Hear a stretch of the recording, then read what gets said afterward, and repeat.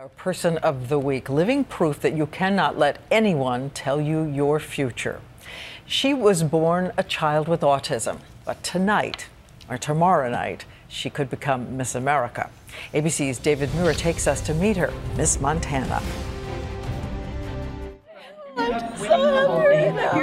Backstage in Las Vegas, Alexis Wineman, Miss Montana, beaming like the others as they compete for the crown.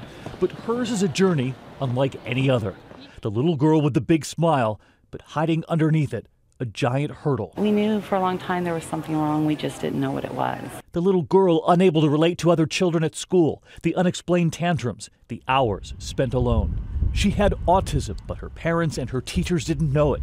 One teacher once saying, "I don't get paid enough to handle this." No one talked about it in their small Montana town. She wasn't diagnosed until she was 11, and no one ever thought she'd make it here. I'm David, good to meet you. At 18, Alexis has defied the odds, the first contestant with autism to compete in Miss America. So you've had a little practice up there. Oh, yes. And for the talent portion, she plans a stand-up act. This is where you have to be funny up there, right? Yes. Have you practiced I'm always funny up there. The same little girl who will tell you she never got the jokes. How did you know you were funny? I use it as a way of dealing with situations that I don't understand.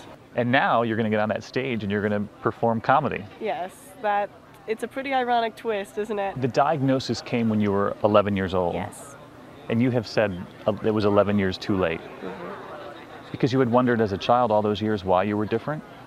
Well, first impressions were already made. But Alexis redefined them, running cross-country with her brother. She was captain of the cheerleading team. Once so alone, so silent, she would finish 9 years of intense speech therapy. She was on the high-functioning end of the autism spectrum. And when she first began competing in pageants, she wore a borrowed swimsuit from her sister, an old prom dress, on the hanger. But this weekend on that Las Vegas stage, no more hand-me-downs, no more hands held. It's just all me, and I'm really excited about that. This is you now. Yes. We couldn't help but notice she was the only one not up on that stage. So you're actually supposed to be rehearsing right now. Yeah, that's okay. I can blame you. You can blame me. Yeah. And her secret to not colliding with the others? My elbow's out. And quietly in the back of the theater, her mom, who says Alexis has won by just getting here. She won. She was here. Sorry.